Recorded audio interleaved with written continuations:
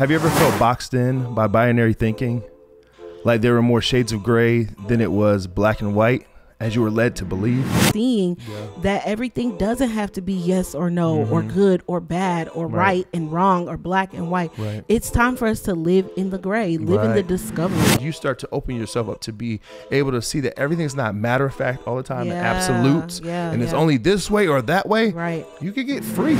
In today's episode, we begin our Deconstruction 101 series, where we unlearn binary thinking, and we talk about the importance of going beyond right and wrong thinking. And I'm SteveVon Lamar. And I'm Britt Tashay. And we are a married couple who have been in ministry for 20 years, and we want to explore all of this together with your tough questions and help you to unlearn everything to relearn what you now believe. Welcome to Unfiltered with SteveVon and Britt. This is a safe space, helping you to freely think and discover what you believe. Let's get into it. What's up, everybody? Welcome back. Welcome back. Welcome back to another episode. Just so we can introduce ourselves, because we tend to forget this. I'm Britt Tashay. And I'm SteveVon Lamar.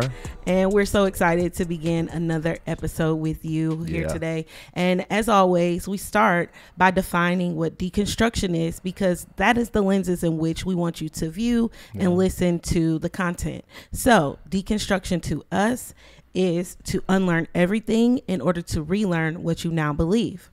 So let's get into our very first segment. It is Go Off. Go Off. So recently things have been picking up for us as far as, you know, views and comments, and definitely everybody has an opinion. I'm more keying in on the opinions and the comments.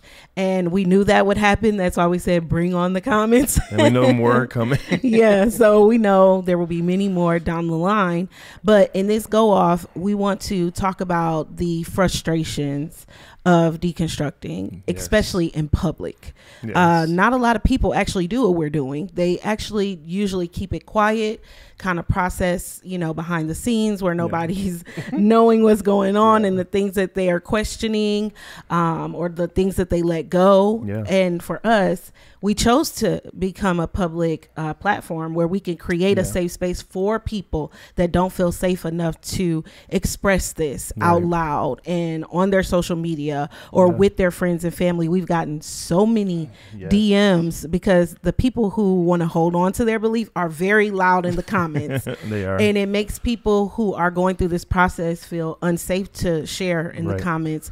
But they DM us privately and they tell us how much this is so helpful, how much they are, you know, letting go of the old things and rediscovering what they now believe. And the cool part is just seeing them regurgitate what we've already shared, is that we want to make this a safe space. And so literally we've had DMs saying, thank you for creating a safe space for the conversations, for us to freely think, for us to discover and walk through our process of what we believe for ourselves, right? Because what's faith if it's not your own belief, right? At the end of the day, a lot of us are believing a lot of stuff someone else helped us to believe or indoctrinated us to believe, whether that was your church, your family, your granny, your mom, your dad, it doesn't matter who it is, but like, what do you believe? And I love that people have been responding in that way.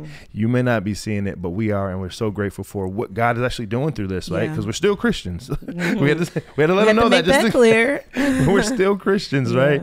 But we're going through a process of breaking things down, and that's what deconstruction is. So question, the Go Off segment is all about the frustrations of deconstructing. So I want to ask you, what are some emotions that you felt within this time that we've been publicly deconstructing? What are some of the frustrations, even before that, of this deconstruction journey that you've had?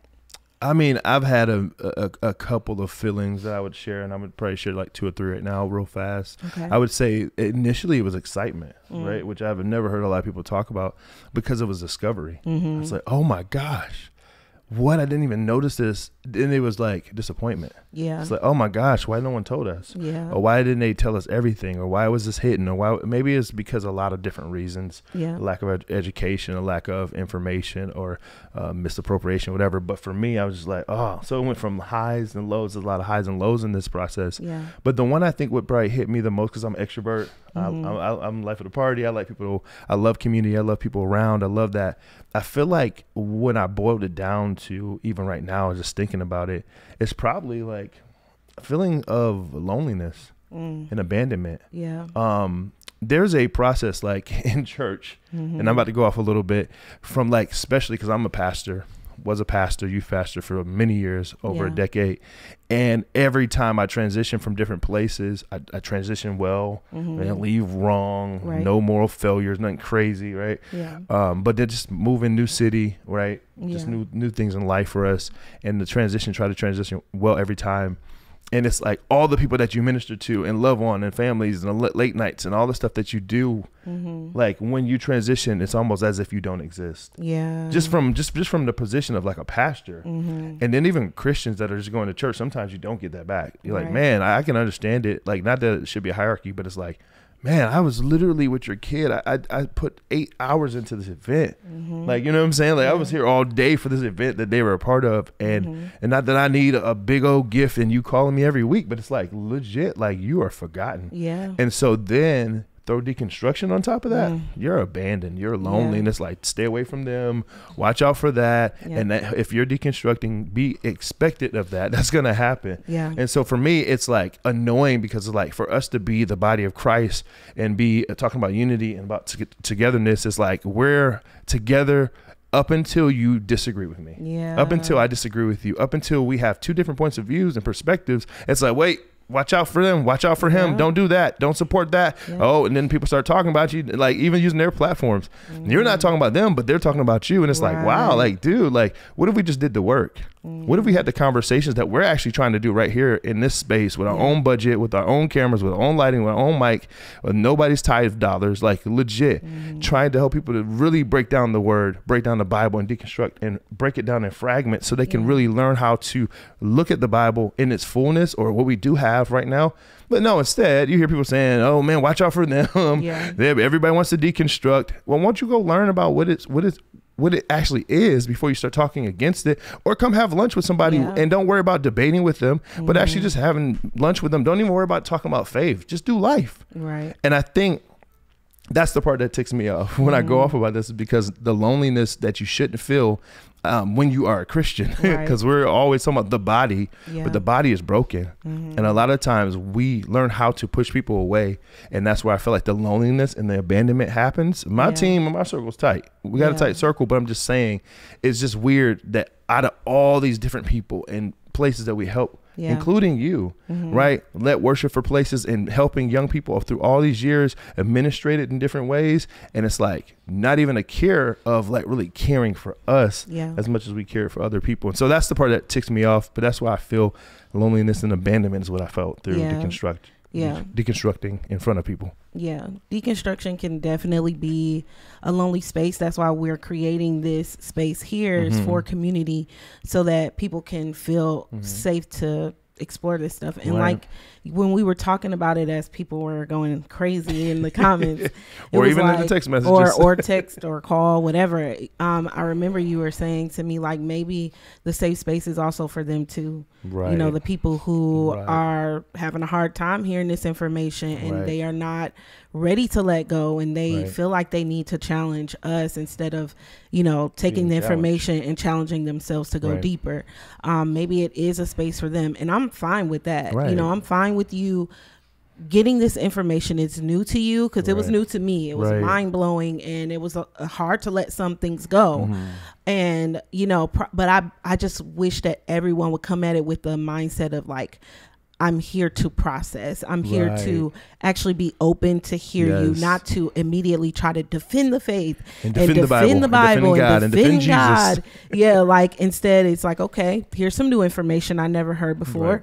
What do I do with this? Let me go ahead and compare and contrast to what I've been taught. Let me go and do critical thinking and talk about this, you know? So for me, the frustration has been those things that you've named, but also I've had a genuine frustration about I'll say things that were taught to us that I feel like was used for political agendas and control to make us behave in certain ways morally, or to support certain things that if we really knew what was going on, we probably I wouldn't for sure support things like, you know, genocide and war that's going on right now in this current moment. A brush is being painted that we're supporting Israel. Right. You know, when really what's really happening behind the scenes, you know, like I don't want to go too deep into it because I want to do a whole podcast on it. Right. But I'm naming a specific issue like that because honestly, when I was growing up in our Black church, we didn't talk much about standing with Israel and all of this stuff. It wasn't until I started getting exposed into evangelical circles and churches that I started to hear stand with Israel and all of this stuff. And so I'm watching whole communities, whole families, children, innocent people be killed over a political agenda when it all boils down to it is resources. Right. So it has nothing to do with us standing with them because it's the right thing to do biblically or because it's God. It has something to do with what resources is America trying to get from over there. You know, it's like, it's so much to go into, and I'm not trying to go there, but that's something that recently hit me that I'm so frustrated about, is that we're not telling the full truth all the time. So help me God. Yeah. So it literally angered me and brought me to tears one night, just talking to you and talking through it. And I feel like that's the frustration, is when we learn things, we need to, as a church, as a body, we need to strip away all of our cultural ties and the colonization of everything and just learn it according to what was God's intent. Yes. If we're believing that scripture is God inspired, well, what was the intent of this inspiration? What does this mean? Let's go deeper. And it just hurts to see church people, the church, and our leaders to back political agendas over loving people. Yeah. And so something like that actually frustrates me. And that's something that ties into the comments. I'm seeing people defend hate more than they are defending love. It's like we want to cast people out into hell. We want people to feel excluded and not accepted. And we want them to feel othered. And that's the part that hurts. It's like, y'all are missing it here. We're talking about love, which is what Jesus did. He displayed for us here on this earth. And we're not living in love. We're so busy trying to like uphold the law that we're not trying to live in love. And so that's the part that frustrates me, and it's so hurtful because it doesn't seem like it's going to change. It doesn't seem like people want it's the same regurgitated thing. We said it before it happened. Bring on the comments. We already know. I was like, give me the same scripture they're going to throw. I already knew the scripture they were going to throw out. And so it's like, even with the education behind it, no one was really trying to even hear the education. Absolutely. They just wanted to give me their rebuttals. And so at the end of the day, it's not like, hey, we can have friendly debates and talks and whatever discussions, and really dialogue is what we really need to learn how to do. But we don't teach that. We don't show it in the church, because here's the thing. It's a form setting. It's a setting where it's lecture style. You sit and listen for 30, 45 minutes. I know I used to do it. And I also said, let me stop doing that. Let's have question and answer for these kids so they can actually break it down for themselves, which is nothing but deconstruction. Exactly. Breaking it down for yourself. Even if they didn't want to answer the questions, at least I gave them time to do that. And that took me time to do that because I wasn't used to doing that. So I unlearned what I learned as a speaker, preacher, pastor, whatever, so that the kids could actually have their process as well. And how many times do you do that as an adult? Yeah. Don't worry, I'll wait. You don't. You sit in the service for an hour, you get your worship, you get everything spoon fed to you. And so that it makes sense why my friends wants to call me and say, hey, you got to tell me why it says this and show me. I'm like, bro, do the work. Yeah. Like, you're being challenged, do the work. Like, you want to challenge me, just do the work. Now you come back and say, I looked at some of the stuff you talked about, it still don't make sense. I respect that. But like, you're trying to make me give you everything. And it's just like church. Hey, pastor, spoon feed it to me. Hey, pastor, give it to me. Let me know what we're talking about. And then if I don't like what you're talking about, then we're going to say something. That happens all the time at church. Versus we don't really set up circles where people can actually talk and convene about what they heard and learn. And there's some churches that do have these segments where they have teaching and trainings. We've been at some churches like that on Tuesdays and Wednesdays to go deeper in the word. But mostly it's always forum, lecture style, TED Talk vibes. And it's like, you're going to get what I'm giving you, and that's it. And it's very hierarchy mindset. And so we got to do better than that in order for us to actually really grow as a church in understanding, in learning, and education of what the word is telling us to do. Absolutely. That's good. So to close this out, I would just say, let's give them like I guess some advice on how to navigate through the frustrations if you're in the process of deconstructing. What are some good ways that they can navigate through these frustrations to come out on the other side?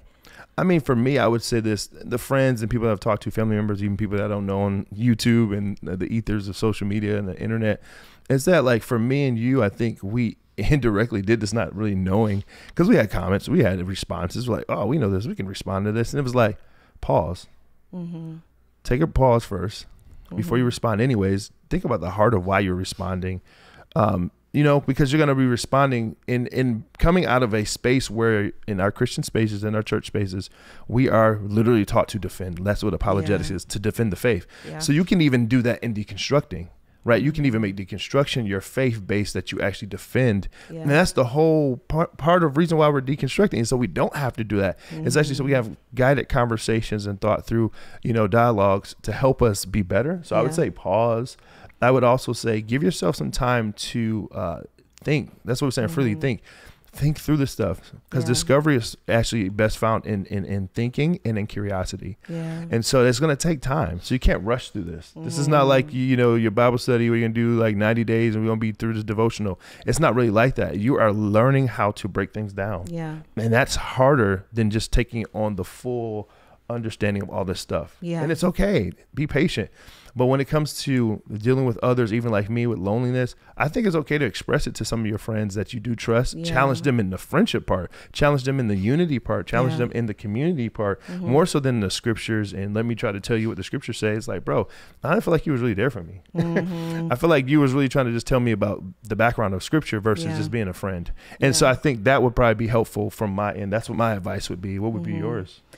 For me, I would say, as we said from the very beginning, community is essential. Exactly. So if you can find some people who are like-minded and who are going through this process, that will be very helpful for you. So one thing we're actually thinking about, and we want to hear you guys' opinion on, is we're thinking about starting a private community specifically for people who are on this deconstruction journey. We want you, like we always say, to have a safe space to explore these things and not have someone going back and forth with you in the comments. It's not for the trolls. Scripture. This is for people that really want to. We want to have a place where you guys could come into this community and it's safe for you to explore topics. You can feel okay to post that question because everybody is in the same space of not judging you because you have a question about your faith. Good. So we're thinking about starting a community like that. Please let us know in the comments if that would be helpful to you, if you would like that, if you would be a part of something like that.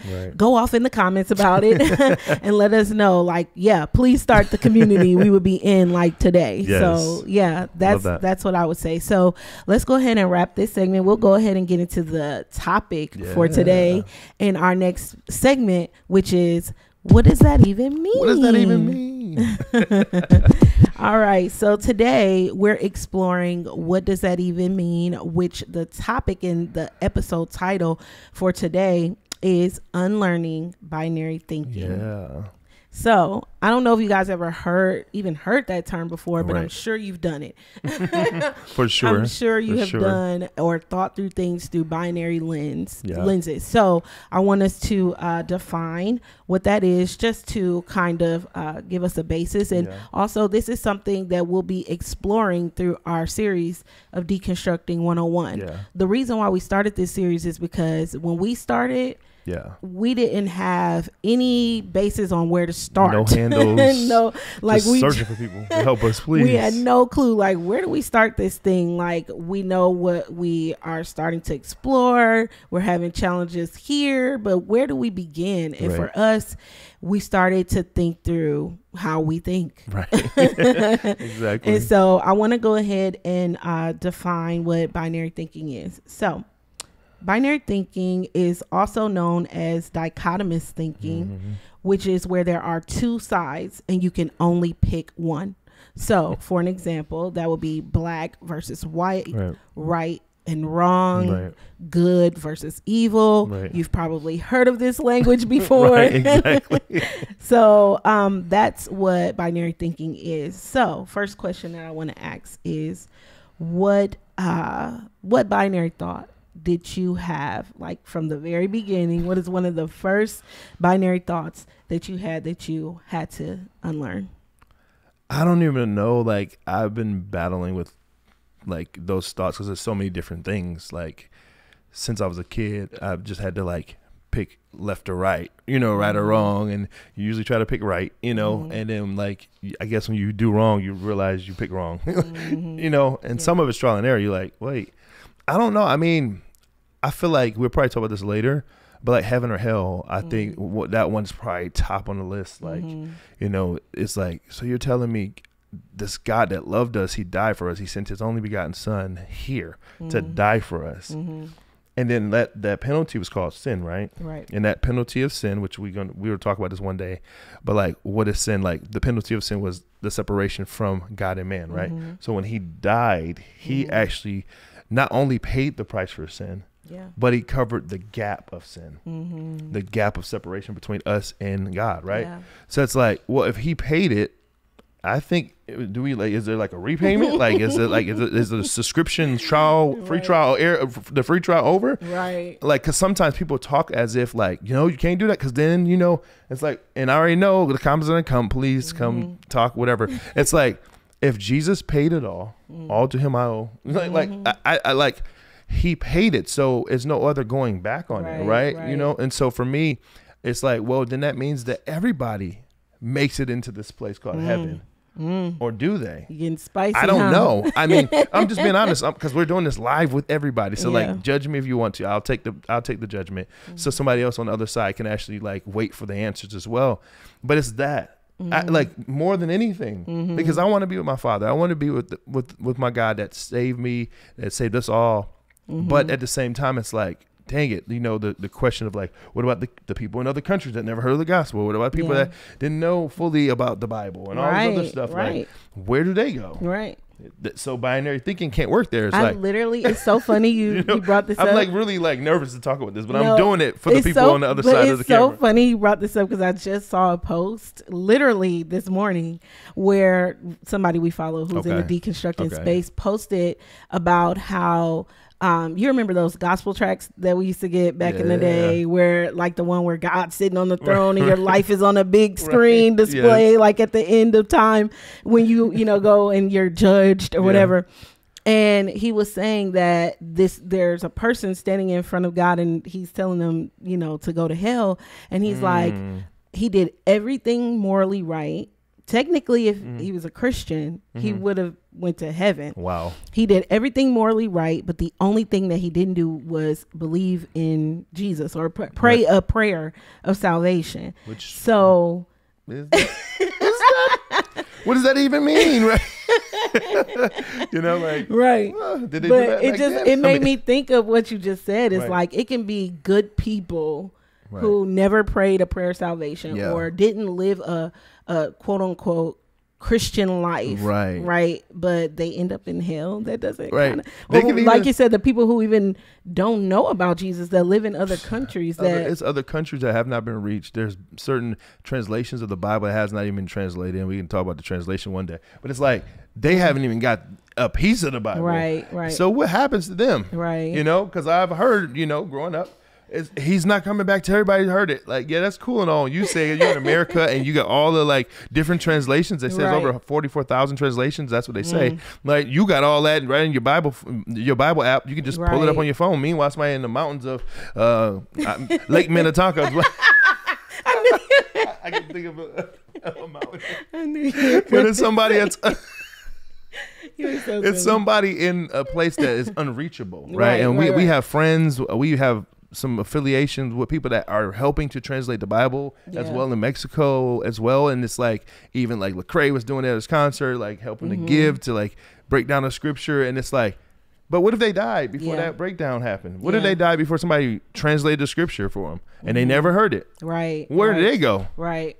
That's not their fault, right? So like, but no one wants to talk about that. They're just like, oh, well, kind of, it's one of those, nobody, we can't talk about it, right? Yeah. And so for me, that doesn't sit well with me because, if we're doing this thing, go, we grew up in the church. Yeah.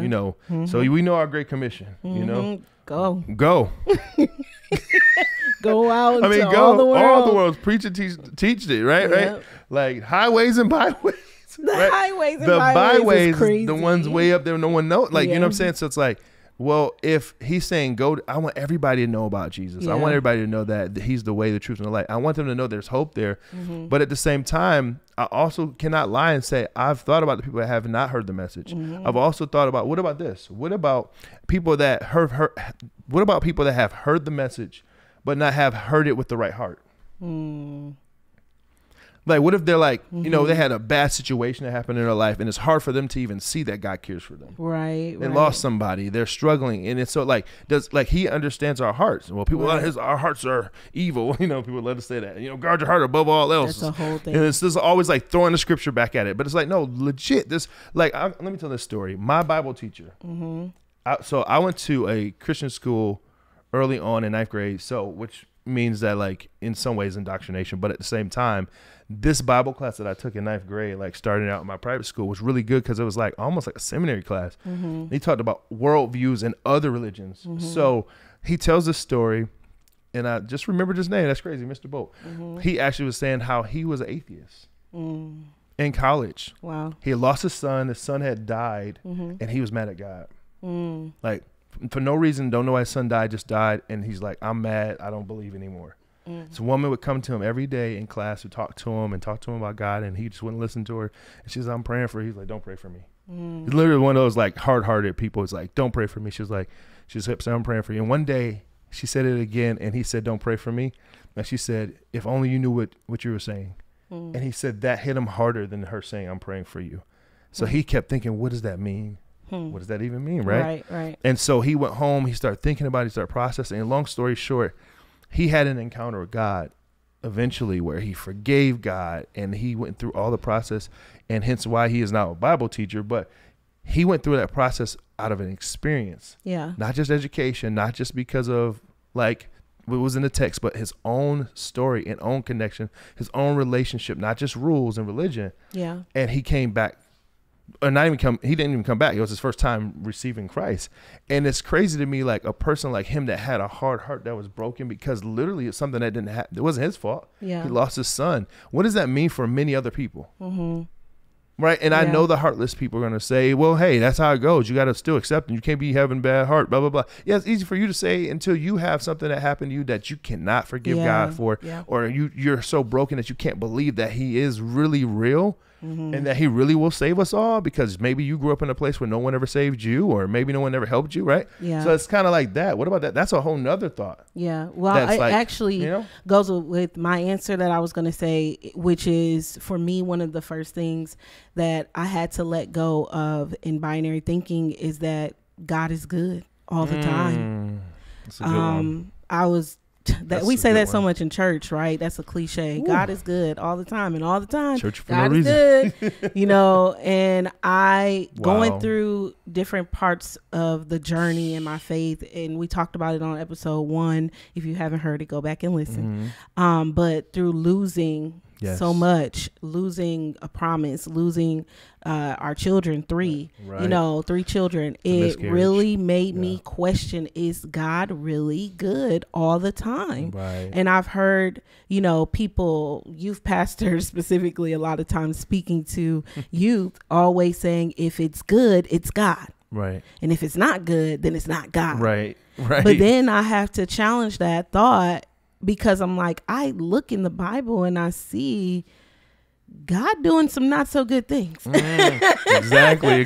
Like if it was us that were doing it, it's literally a sin and we're supposed to go to hell for it. But so that's just straight up. And so I had to literally let that go. Like, it's okay, because it's so funny. Like in church, we'll give God a pass for a lot of things. Yes. Like we'll say when it's good, oh my God, it was God. Yep. Right. But then if it's something that's bad, then it's, that was just a trial that maybe you had to face. You just needed to go through that. There was a lesson in there. Yeah. There's a blessing in the lesson. Like, that was a good cliche. Like we talked about it last week. in the last episode of like, you know, like he's breaking you just enough. Like what? That doesn't make any sense. You know what I'm saying? I know you can try to make it make sense. It's like I said, we make it make sense for God, but no one else. Like you just said, right? Like when it's bad, he don't get the credit, but when it's good, he gets all the credit. And I don't even know. Let me be honest. As a Christian, I don't even know if God cares about the credit or either one. He like, yo, give it all to me. But I think we've been trained and been taught to actually say, okay, if it's not that good, it's not God. If it's good and great, it's God. Like the saying, there's another saying, everything that's good, what is it? Everything that's good to me may not be good for me or something like that. It might be the other way around. Everything good for me may not be good to me. Yeah. Something like that. Y'all know the same. But it's just like, that's such a question mark over my head. And I had to, in order to reconcile it, I had to say, it's okay. Like, I feel like maybe, literally, this is just a straight up truth. When I would talk to SteveVon through these things, I would literally say to him, I don't know if God really cares not that he doesn't care about us, don't get me wrong, but I don't know if he cares about as much of the things that we say that he cares about. like I don't know. It's something that I'm still like fighting with, you know, I'm still trying to figure out, because if you are all good, but then there's not all good things that come from you. But it makes me question, are we really the ones who are putting unrealistic expectations on God? That's true. You know, rather that he's not being good or bad. And this was the thing that I end up coming up with is I believe that God is just here.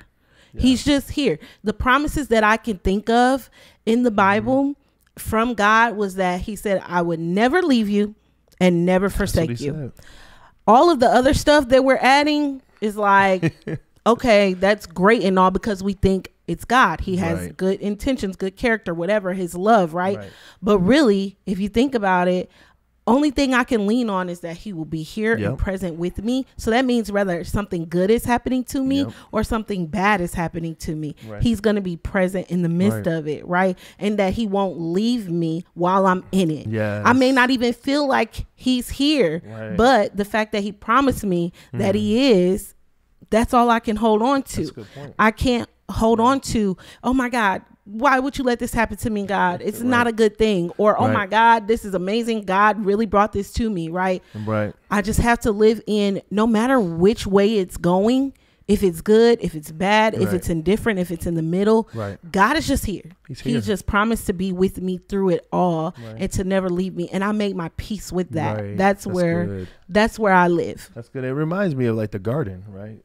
Adam and Eve got rules, just like we got rules and things that we know about, even as, you know, deconstructed Christians, right? We all of us have rules that we see in the scripture. Love God and love others. It also says love yourself, right? So those are like some things we need to make sure that we do, like to love, right? And when we don't do that, we see the issues that go on after. Sometimes it's bad, sometimes it's not so good, or whatever. And when he's still there, like when they had the rule not to eat from here, but they still ate from that tree. And then where was God? He was right there. He was right there. Present. You know, and I mean, even with people like, you can say they got punished or whatever, got banished or whatever, but he was still there. Right. Because he had to honor, and they had to honor the rule that he put in the garden. But he never left them, right? Or forsaken them. And so that's the part where I'm like, I'm with you. I really, really believe that's really good. Thank you, babe, for sharing that. That's really good to know in the midst of your journey, whether you're on this side or deconstruction side, and you're like, I wonder, like, because that's the other part that I probably would say on the other side of deconstruction, it feels like sometimes it's God here. Like, do I feel like, you know, and then it's like, yeah, he is, like, because you got to like get free from all the like, oh, I prayed hard, I was speaking in tongues, or I fasted this week, or I did a devotional, or I went to church 1,800 times this year, so I'm good. I pay my tithes every week. Like he's here regardless. He's God. He's not like hinging on if you do those things, because he's sovereign. He can do all those things even if you're not doing what you're supposed to do. God's still going to be there. So I love that. That's a great point to this kind of conversation that we're having right now.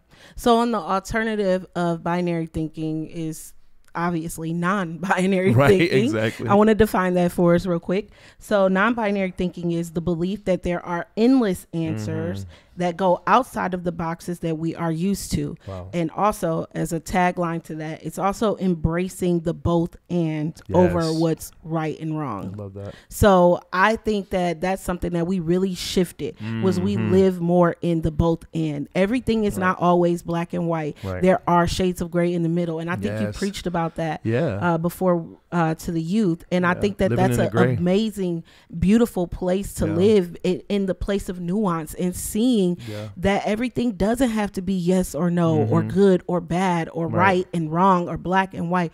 It's time for us to live in the gray, live in the discovery. I think the gray, though, that's the reason why people struggle with the gray. And it's almost like this uncharted territory, or like unspoken territory you talk about. It's like you're living in it, you just don't talk about it. It's gray space. It's the gray area. You ever seen the gray scale on the color grid? It's like gray's in the middle, and then black's way over here, and then white's way over here, right? And so that's usually in the middle where we live, and that's where the gray is.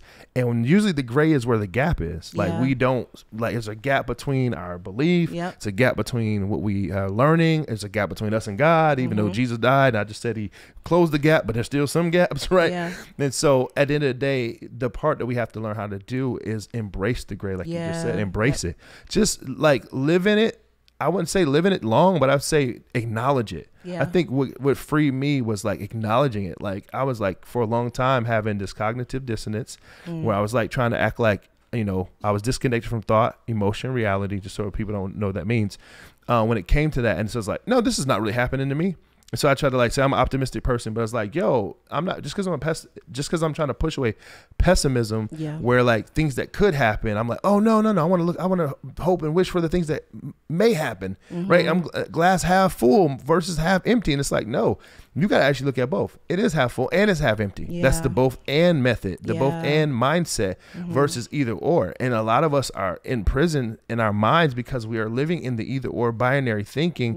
It's literally messed up everything, literally, like this whole year, like even down to the playoffs and in sports, girls college basketball, which went crazy this year, to NBA, to Kendrick Lamar and Drake and music, everybody, who's the GOAT? We have these battles and it's a Western mindset of like, who's the best? Which is really us on this side. Why can't it be 4 or 5 GOATs? Why can't it be many different GOATs, right? Why can't it be Mike, Kobe, and LeBron? And KD, and many more you can add on the list, right? No, you got to pick one or the other, right? And so we have these arguments, or who's doing better in the disc, Kendrick or Drake, so it's all these arguments about these different things. Who's better? Is it Caitlin Clark, or no, what's my girl name? Angel Reese. Like, it's like, no, they both dope. Like, it's okay. But we do that all the time, and we try to push this agenda, and it really even comes down to our politics, Democratic or Republican. And it's like, yo, I actually don't believe none of y'all. You know what I'm saying? Like, but at the end of the day, if we had a more open mindset to the non-binary thinking, I really believe we would find more solutions. We would be more free. We'd be more healthy. And so I think for you on the other side of this, if you start to open yourself up to be able to see that everything's not matter of fact all the time, and absolutes, and it's only this way or that way, you could get free. But you probably think you're free because you're on either one of the sides. I was just going to say, I already can hear the comments. I already can see it. The super saints and the super Christians are going to say, no, you got to choose, either be hot or cold, or God will spew you out. Like, which that scripture, you I don't know that's what it really means. But anyway. But I don't know if in like evangelical white spaces, if that scripture is used as much. But in the black church, that is a big deal. Like, you got to choose. You got to be hot on fire for God, or either you going to be cold, because if you in the middle, God is going to spit you out. And it's like, no. First off, what does that even mean? What is the, no, for real. What is the context? What is the scripture really saying? Because at the end of the day, we need to embrace more nuance, and we need to live in the gray. We need to embrace the gray areas, because we do not know everything. We don't have absolutes and certains. Everything that let me pause you right here, right now. Everything that you believe right now is all on faith. That means a maybe. That means a possibility. We're just believing that this stuff is real, and that it is what it is, and what we're reading. Faith is the substance of things hoped for. You know what substance is? That's very small. Right. It's a substance of things actually hope for. Hope. We hope it happens. It's not like hope that it happens. Not even that the evidence that you can actually see it happening. Yeah. Right. And so I love the part you just said about the middle, because the middle is where you're balanced. Right. A lot of times, like if you just stand where you are, like if you only stand on your left foot, you're unbalanced. You stand on your right foot. Some of y'all know that when y'all be exercising, y'all doing your calisthenics, you about to fall. But when you stand on both feet, you're standing in the middle and you're balanced. What we have taught people to do is we've taught them to be unbalanced and unhealthy. Right? What happens if we actually could stand on both ends? We could actually see the beauty on both sides. Yeah, like, that's good. And we're missing out on the beauty of both sides, and we're missing out on balance. And so a non-binary thinking is more balanced than it is unbalanced. And that's what I've learned from my journey in these last couple of years of actually opening up to that. Yeah. You know? That's so beautiful. I think that's a great place to end it. I think so too. I think that's great. So we want to challenge you to go ahead and go off in the comments. Let us know, what does this mean to you? Where are you in the process of binary thinking? Have you been in a space where you're thinking everything is one way or another? It's right, wrong, black, white. Or have you embraced non-binary thinking and you're living in the gray, you're living in the nuanced space within your faith in all areas? As we said from the very beginning, deconstructing is not just limited to your faith. It goes beyond that. It expands into every area of your life, things that you were taught.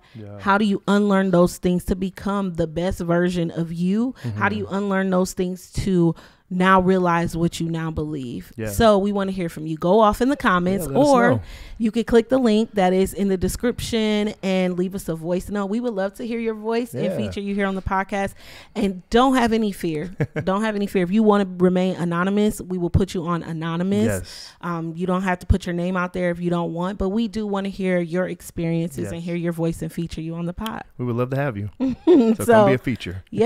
So this has been a great episode. And we want to thank you guys so much for pressing the play button, whether that be on audio or whether that be visual on YouTube. Thank you so much.